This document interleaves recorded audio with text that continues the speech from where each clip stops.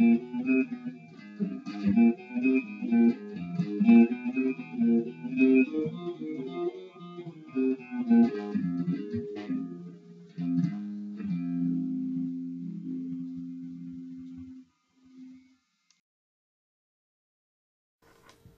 there, and thank you so much for joining the Paula Fiscal Show.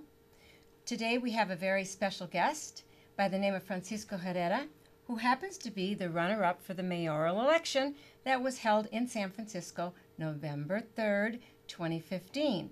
He has graciously agreed to join me to do some post-election analysis.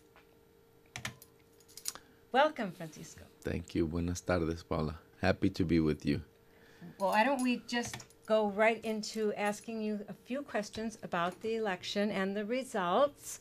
And the first thing I like to do is to share with the viewers that you have come up as the runner-up. Of course, in an election, there's only one winner. Mm-hmm. And in San Francisco, we had ranked choice voting for the mayoral election. Yeah. So tell us a little bit about how you were our runner-up and what the ranked choice voting means to those of us that are maybe not familiar with it. Yes, I think we got to be the runner-up, Paula, because a lot of people kept saying your message is very clear, and I think it also reflects a real citizenry revolt that people have been feeling for a long time, very, very tired of the general angst that folks are feeling in terms of housing. There's a clear crisis, it's not of housing, it's of being displaced. So it's not like there's not enough space. There's not a priority that's being placed on people, on working people in San Francisco. And I keep on that because that's still the sentiment today, right? People are saying, how are we going to stay in San Francisco? Our children, our grandchildren, we need to change this situation in which investors are being allowed to come and displace us in order to meet their priority, which is making a buck. You know, their bottom line is to make a buck, and they're an investment. I know that you worked very hard to work with some of the other candidates, like Ms. Weiss and with Mr. Brocas Stewart. Yeah, you know, Brocas that's Stewart. a very familiar name. From the very start, we were clear that we were a people's campaign, that we were a people-powered project, and we said two things. One, how do this problem of the housing crisis, the problem with education, the health, that all is really around people being able to live here, is not going to be solved by one election. That was the first question we had. How do we really address the housing? And so we said we have to have a campaign that goes beyond the elections. And so we developed the People's Campaign. And therein lies the connecting factor then for the People's Campaign, because on the same ballot was Prop I.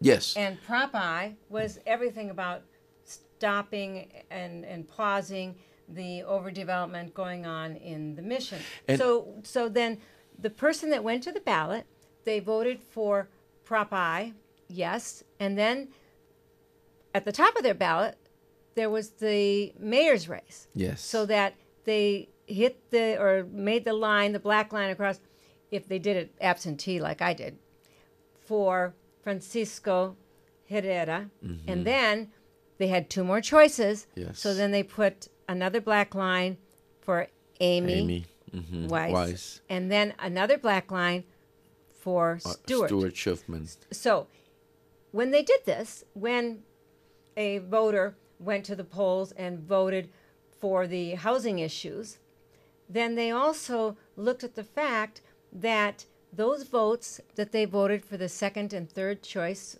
and ranked choice voting, when they didn't go to the top, then those votes would also go to you. So was this a coordinated effort with the other campaigns, or you know what was from the very? Or was this a surprise? No. From the very start, we shared that our actually all five of the candidates came from different parts of the city. It was very interesting, and all very concerned about where the city's going. So that was really interesting. That it was clearly like a citizens' revolt, because we were all from different areas. But with Amy and Stuart, we were able to establish a communication and say, do we do this? Do we do a 1, 2, and 3? And what does it mean? And I think it became pretty clear for us that it meant, yes, let's not throw stones or mud at each other, because we have a clear platform that is aiming for people to be able to have more decision-making power in the city as we're being kicked out of here across class, across groups, across ethnicities and religions. It's really kicking San Franciscans out of here is what's going on. And so we agreed to each was going to run our own campaign, obviously, right? And then we were going to support, saying, yes, vote for me one, but vote for Amy or Stuart. Amy said the same thing, vote for me, but vote for Stuart or Francisco, and Stuart the same, vote for me or Amy or Stuart. And actually, I believe Amy actually had a conversation with Reed, and then I had a conversation also with Kent, but it's the voting is 1, 2, and 3. That's right, the 1, 2, and 3. Now, the other proposition that was related to housing we need to talk about is Proposition F. Now, last night there were final results pending on Prop F, and so we expect that might change, but as of last night, the Prop F people that wanted yes, and that was to limit the number of nights that they could rent out, was winning. Now, today, when I see the final result pending, it's very close yet. It's very close. 66.6% for yes and 55% for no. So we still have to go for another round. By the time our viewers see this on Sundays, we'll have the final results. But this proposition had a good deal to do with a lot of the displacement issues. Very much so, because we're in a situation where people are not able to afford to live here. So it's one of these things like with Walmart, you're placed in a situation where you don't have enough money to buy, and so you're pushed to the lowest situation of being able to use your money. And the same with this thing. You're in a place where you can't afford to live here, and you say, well, if I rent out a room for a few days, I'll literally be able to pay my month's rent, right? And so Prop F really does not hurt that person in that sense. But the No on Prop F campaign created a boogeyman situation, making everyone feel you're going to have to spy on your friends, and you're going to have to do, and so it really scared a lot of people. And that was a concerted effort by the campaign managers, because the one thing that always sells is fear. Fear. So That's they were right. fearmongers about the whole issue.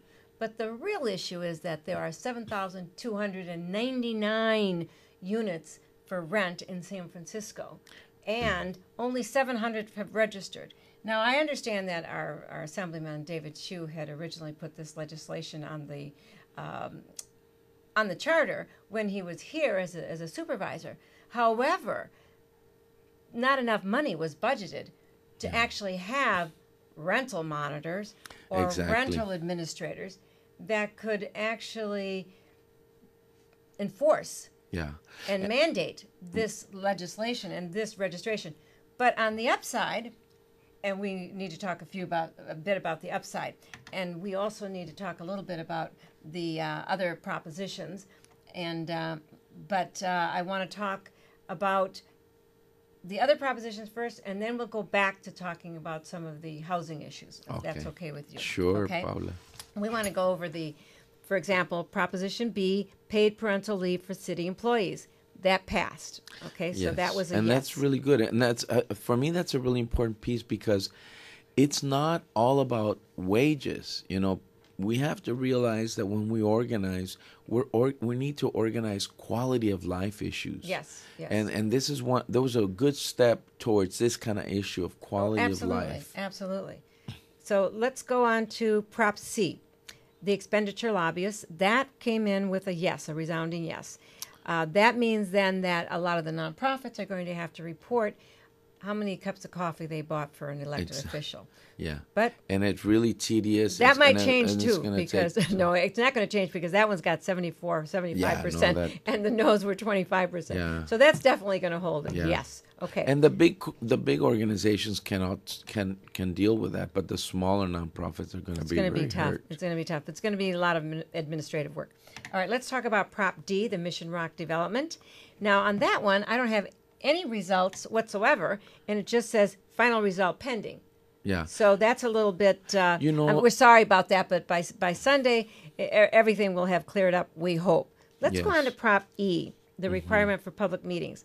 That went down with a resounding no. Yes, Okay, correct, so and that that's was no. good. That's good. okay. Anyone somewhere in the world could join the meeting but through internet and That's right. be deciding for San Franciscans. Exactly, and the Board of Supervisors can take that up anyway. They That's don't right. need to have a ballot or a proposition online on the ballot.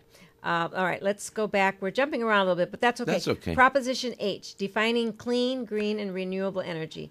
That passed Very with a good. resounding yes. Once again, it'll help our questions about affordability. Prop H is going to help us deal with affordability in the area of energy. So it's very good. Okay, now let's go to Prop J, the Legacy Business Historic Preservation Fund. That needs 66%. It only came in at 56%.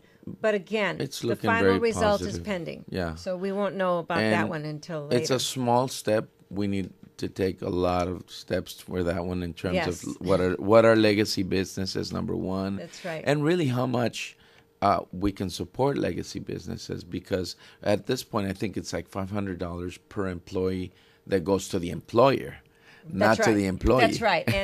And the rental is going to be subsidized at $150 or something like Algo that per así, square yeah. foot. Yeah. So that'll be administered out of a separate office, I believe. Yeah. And that they will get more staff people. It's a good small step. And then Prop K, surplus public funds, that passed a resounding yes. So we have that. And then let's talk a lot about District 3. Yes. District 3. All right. For those of you that may not have been familiar with District 3. District 3 was Aaron Peskin running for his old seat, because Aaron Peskin used to be The president of the supervisor. board, and he had already been elected for 2 terms, and then he took a break because he was termed out. Right. Now, Ed Lee had appointed Ms. Christensen in January, and her job was to be a yes vote for Ed Lee, clearly, Yes. because that was all she could do in the time that she was a supervisor. But when Aaron ran, what he ran on, again, was the housing issue. Exactly. And I think our big meeting in May 8th, when we took over City Hall for those hearings, and June 2nd, when we took over again City Hall, on the issue of housing and on the issue of limiting luxury housing, her vote against the population, against the citizenry of San Francisco, was really part of what I think cost her this election. I think that has to be a very clear message, both to Mayor Ed Lee and to other supervisors. The citizens of San Francisco, the people of San Francisco, are very concerned about the future of our city. And I just wanted to mention that a couple of the other elections for sheriff, Vicki Hennessy was elected as the new sheriff. Yeah, that's a real travesty of justice, I think, because a whole campaign of defamation was created against the most progressive sheriff.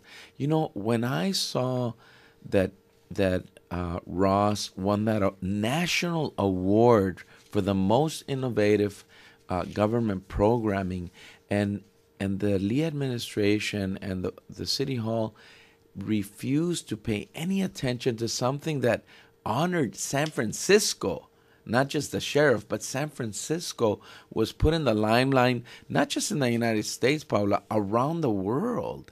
And they decided to play politics and block any of the positive things.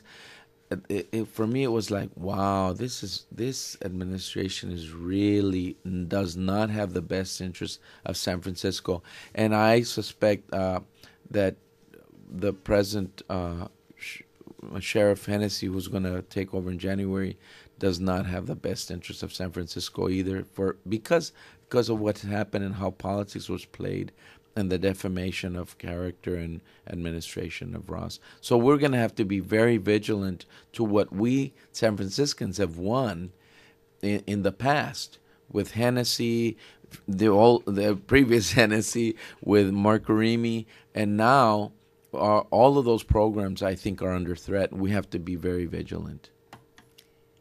And if you've just joined us, we're doing a post-election analysis with Francisco Herrera on all of the propositions on the ballot in San Francisco. And thank you so much for joining us. This is the Paula Fiscal Show. It airs on Sundays at 3 o'clock p.m. on Channel 29.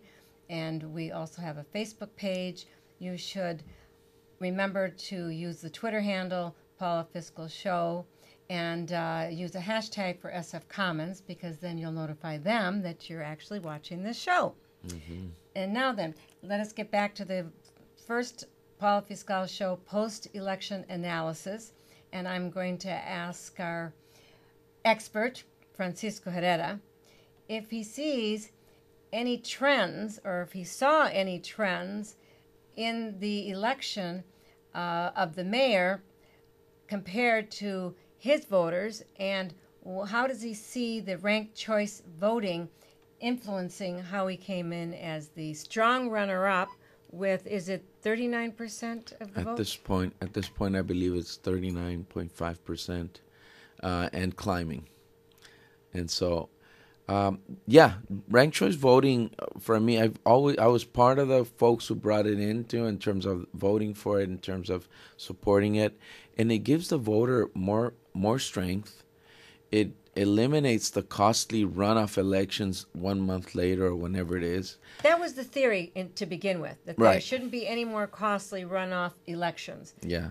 But yet, as you and I discussed earlier, the whole ranked choice process is so skewed that people don't understand that if they go to the ballots and vote just once, their other two votes don't count. That's right.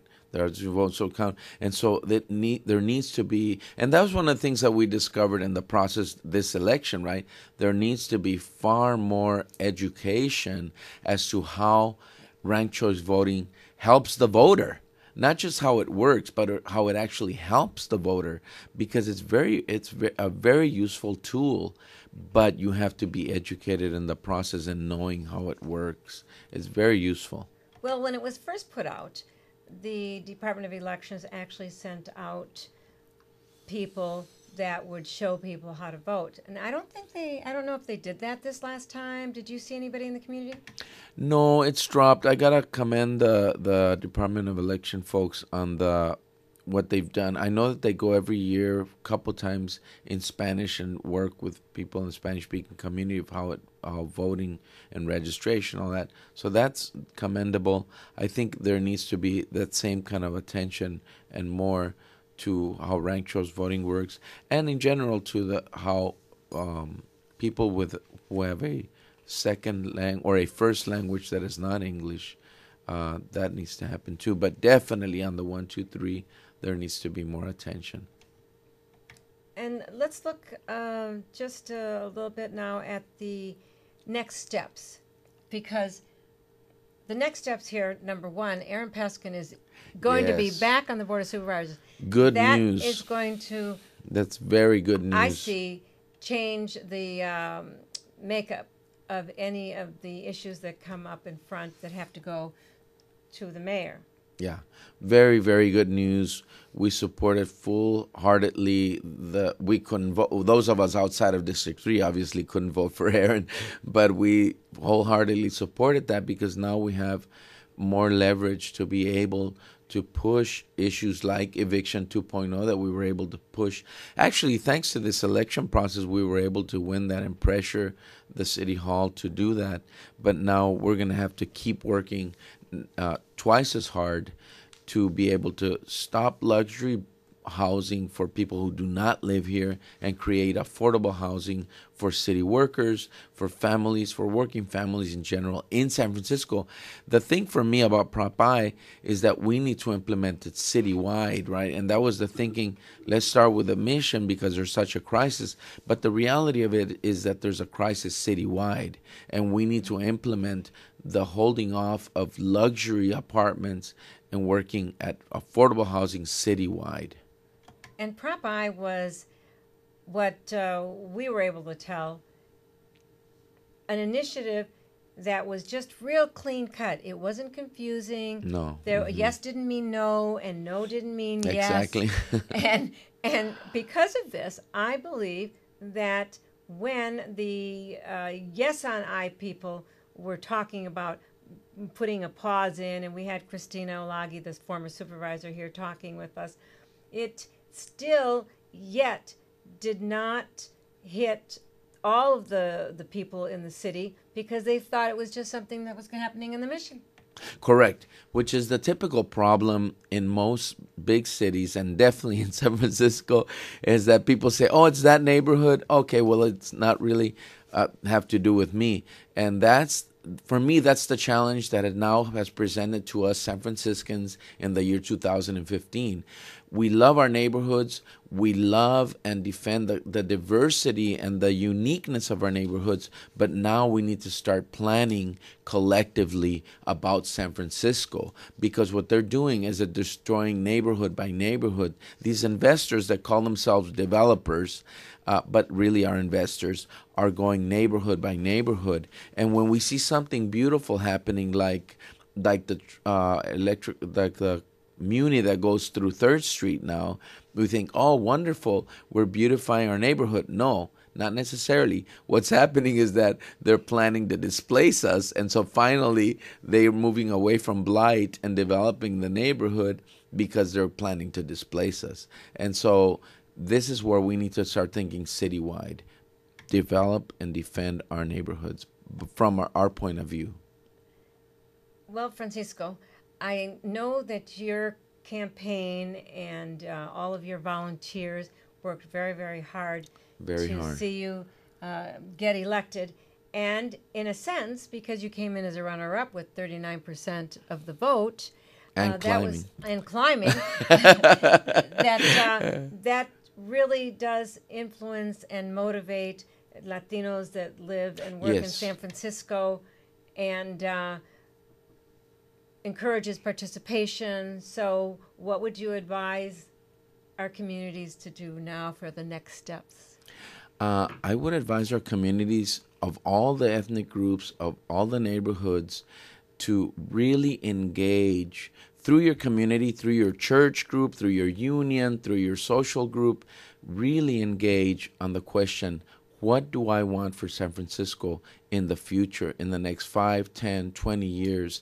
And based on that question, say, I am the developer of San Francisco, and I have to be more active politically, socially, culturally in my city to make it work, because the investors are coming to displace us, and we can make a difference to stay here and flourish and continue to make a beautiful city that really engages in the idea of health, of education, of housing, and relieving that stress that we're all feeling right now.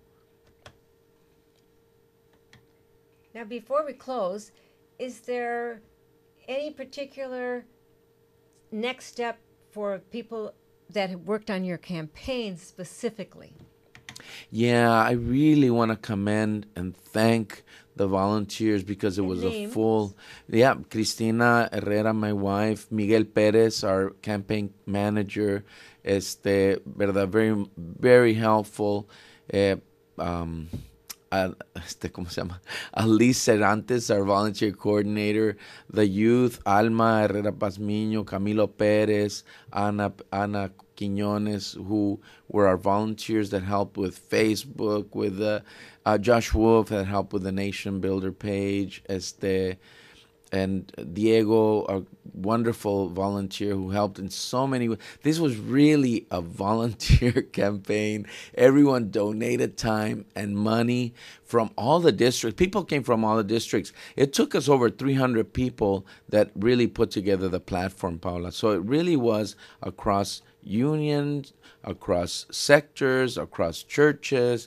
It was really a whole community of San Franciscans that put our platform together. And that's why we were able to get this percentage, because it really was people from all the institutions, universities, schools, churches throughout the neighborhoods, from the Bayview to the Golden Gate.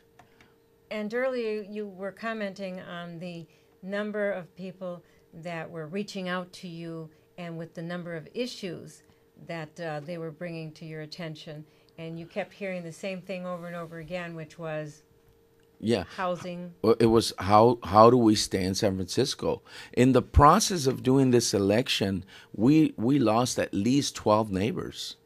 At least from the Sunset, from the Bayview, from the Mission, obviously, from the Excelsior. People who said, well, Francisco, I'll help you, but I'm moving out next week. I'm moving out next month. I make $110,000 here, and I'm moving out in a month and a half because I work for the city, and I can't afford to live here. That's what's happening right now. Now, wait a minute. You're telling me that city employees can't afford to live here? Maybe we're going to have to put something on the ballot to make sure that the city employees that work for us can afford to live here. City employees cannot afford to live here. And there was a tragedy. There was a lot of deaths, actually, and a heavy tragedy that happened 3 weeks ago of a young man who was killed. And in the process, we were able to support that family as well. So we're facing serious tragedies, serious situations. We have to get organized as San Franciscans. Well, I want to thank you very much, Francisco Herrera, who was a candidate for mayor, who is now the runner-up with 39% plus and still climbing percentage points. And we want to encourage all of you that are watching this show to please keep active. And by all means, if you would like to contact our runner-up, Francisco Herrera, he's going to give you his email. That's right. Francisco Herrera, HERRERA 001 at gmail.com, and also 415-812-9362. peoplescampaign.net is our website, peoplescampaign.net. So this campaign is going to continue. Oh, yeah, that's the plan. The 12-year plan, ladies and gentlemen. We have to plan and execute in a way that says we are here to stay. What does San Francisco look like for our children and our grandchildren and great-grandchildren? So there you have it. Thank you so much for joining us. And remember to watch the show at 3 o'clock p.m. on Sundays. And go to YouTube and you can watch all the shows. Again, thank you so much for joining us, and stay informed.